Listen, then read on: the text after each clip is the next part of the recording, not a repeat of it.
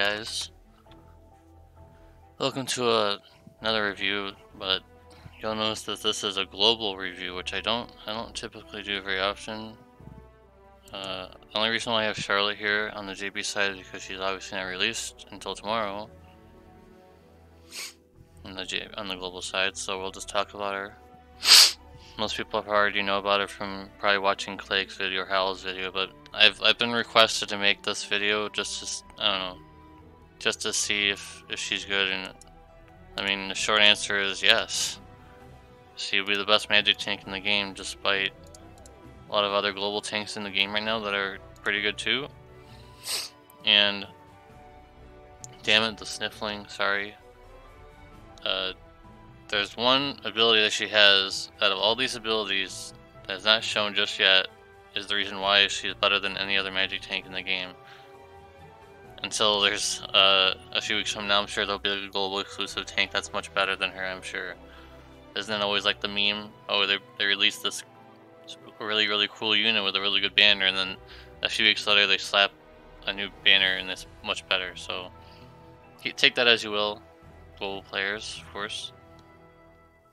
Kind of you have to be practiced already for that. So she has provoke, but she already has 50% draw chance. So if you have ways of making her 100% draw, you really won't need the provoke. Although at the same time, there's really rare cases where you would even want to provoke with her. Her chaining frames are a lot better on the global side. Obviously, it was changed. They made some. There's some missed opportunities with the disorder. Does not have light element attached to it, so it's just a non-elemental chaining, because most of the times your tank is not going to be equipping a light or like a elemental weapon, so it's just going to do a little bit of damage, honestly. Most of the time I've never even really used those, or the breaks that she has there on the screen. I've never used those really, because they just don't come up. The main ones I'm using on the JP side are the Veil of Sacred Frost, the Healing Glory, and the Knight's Command at times. The rest of her kit just doesn't see much use besides the cooldown ability, and also the two at the bottom are very rarely used because they're graviton cannon frames, and those are not very common. And both servers actually a little less common on the global side, but still a little rare, I would say. The cooldown is probably pretty good on the global side because it gives you disorder frames, which are pretty decent, and also absolute zero frames, which are also pretty decent. But again, no element attached to them, so the chaining is it's gonna be a single target or a single cast. It's just not gonna be that good, but they will. The bottom ones will be good for missions if you need like do ice mission in a boss, like a story event. Like I've done that several times. For missions that you need ice damage or light damage or something like that. So that's basically what they're good for, because they honestly just not gonna do that much damage.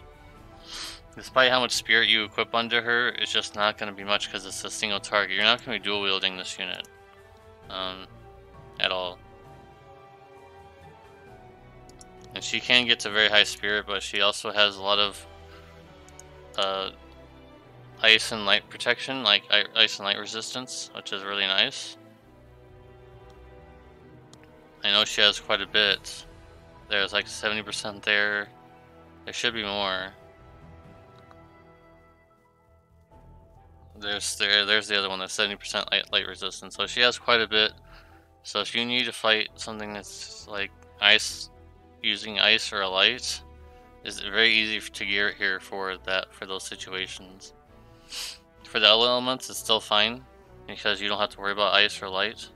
Especially for the first three elements here, most event trial bosses will have the fire, ice, and thunder attacks, and she can gear. So like if you say, for example, oh, her ice resistance is already high enough, for example, I won't need to really focus on that. Now I only have to focus on maybe giving her Ifrit, so her fire or Phoenix, and then all you have to do is really focus on the thunder. So it's easy. It's easy to gear her pretty well. Her selection of equipment is pretty nice. I could just show you on the screen here too, of course. She can equip hats, of course, because her TMR is a hat. Whoops.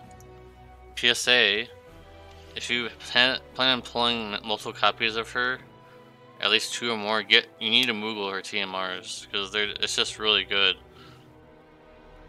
I've Moogled all 4, I think, at this point. I think I have 4 of them. They're just so good because you can equip them on pretty much anybody that can, because most supports have the hat slot that you can equip to, so very good TMR, very, very good TMR, and I would never recommend chasing STMRs, but this STMR is incredibly powerful in the sense that it has 20% HP on top of 20% spirit, and also these more stats to give, the light and ice resistance. She can equip daggers, so Ularic's dagger, the free one, or Nyx's dagger would be pretty good on her, although on the global side probably not nearly as good, because on the global side it has a fire element on it, so can be a bit of a detriment, but maybe also positive depending on which chain you're using and which chaining frame they have. But she does have counters in her kit, so if the boss is absorbing fire, for example, you're just giving, even if it's not going to be very much, you're still giving health back to the boss, and that's, despite how little it would be, it's still not good to give health back to the boss. You're trying to make him lose health, not let him gain health. So overall, a very good tank, lots of mitigation, and also her TMR passive, you need to have that.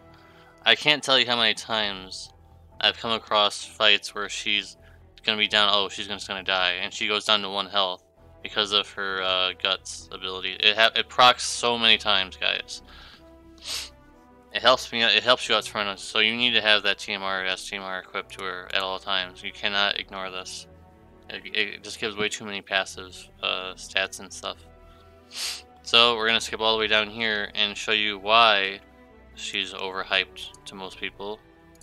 She has a ability where she's able to, on her limit burst, she's able to cover on top of giving 50% mitigation at max level.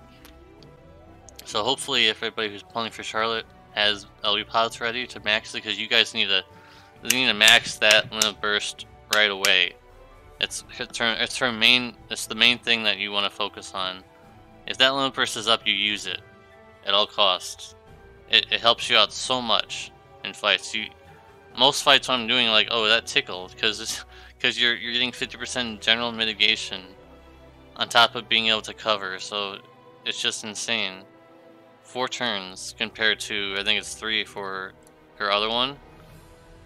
That's actually also 4 turns. I didn't know that. I thought it was 3. Well, still, the mitigation lasts the same amount of time. So by the time those 4 turns are over, you're gonna have it up again, pretty much.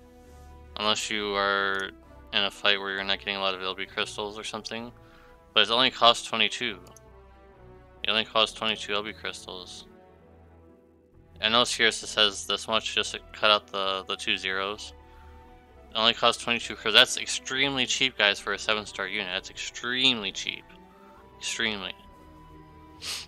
So that's really it. I mean, there's not much to be said other than what's already been said. She has a way to revive, which is useful in a lot of cases. Resistant to charm, very useful. Already have 50% auto provoke to her kit. So in the future, I know this isn't really applicable right now, and this is a long time into the future, but there is an item, if I can find it. This right here, I've talked about before. This here gives 50% mitigation on an accessory. If you equip this, she is auto-provocable right off the bat. But like I said, there's not very many cases where you would want that. And a lot of fights you're covering with magic, because there's not a lot of fights where you would need to provoke magic attacks, but there are some small specific cases where you'd want to do that.